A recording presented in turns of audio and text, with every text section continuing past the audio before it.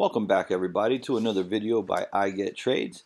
What I'll be showing you today is how to automatically add your pre-market support and resistance lines.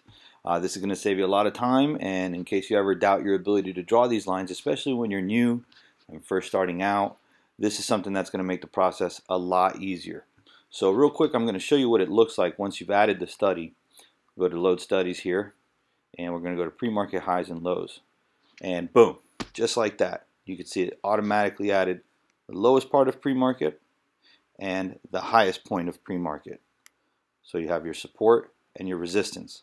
Now in between you have these other lines, and these are Fibonacci retracements. And not without going too deep into explanation, these are just levels in between the highs and lows marked at certain percentages. And those certain percentages are listed here at 23.6%. 32.7%.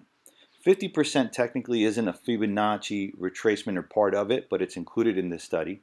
Then you have 61.8%, 78.9%, and 88.2%. And if you go back and look at a chart, you could see that there's a lot of retracement, or sorry, not retracement, there's a lot of relation with these lines and the movement of most charts throughout the day. And they do add or act as a great support and resistance to give you an idea of where things may go, included with some other indicators, but right now we're just keeping it simple and showing you how to add these support and resistance lines. So let's go ahead and get right to it. First thing you're going to want to do is get the link that I've supplied in the description of this video, and when you get that link, it's going to take you to a page that looks like this if you open it. And you simply want to copy it and keep that in your clipboard, and you'll go to the very top right of your Thinkorswim where it says setup and hit open shared items.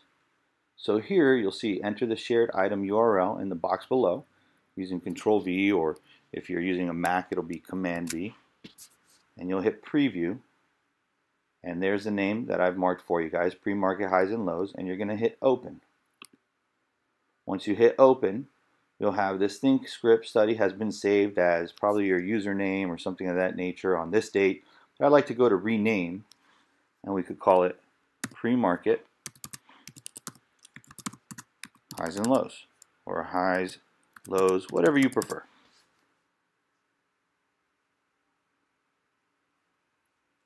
Sorry, I already have it in there, so let's go ahead and change that up. There we go. Alright, so now that we've done that, let me go ahead and remove this study. It's now already in your Thinkorswim, and it's as simple as that, believe it or not. All you'll have to do is go to Studies, and now this will be under User Defined. Okay, now I had one already in here, that's why we had a problem setting up the name there, but here's the one that we set up, and you simply click on it, and you're good to go.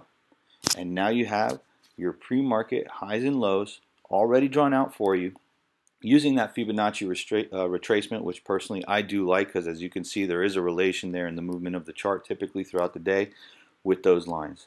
So if you think this video was able to help you, make sure to hit that subscribe button or at least give it a like. And if you have any questions, don't hesitate to reach us at igettrades@gmail.com. You could also find us on Twitter at igettrades247 or on Instagram at igettrades. Thanks so much for watching, guys and gals. Take care.